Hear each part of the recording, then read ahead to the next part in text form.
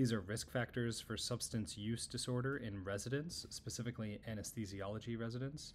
The most strongly supported by systemic analyses for risk factors includes the male gender, which is a fourfold increase over females, being an American graduate rather than a foreign medical graduate, and having lower ITE scores by the end of your CA1 year.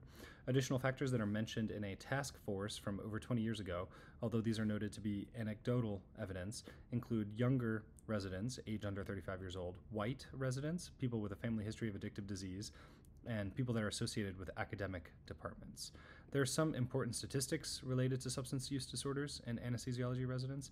The incidence is just under 1%, 0.86% of residents develop some level of addiction during training. Mortality is 7.3% of effective residents that died during their training period. That seems very high. I think that's probably outdated information.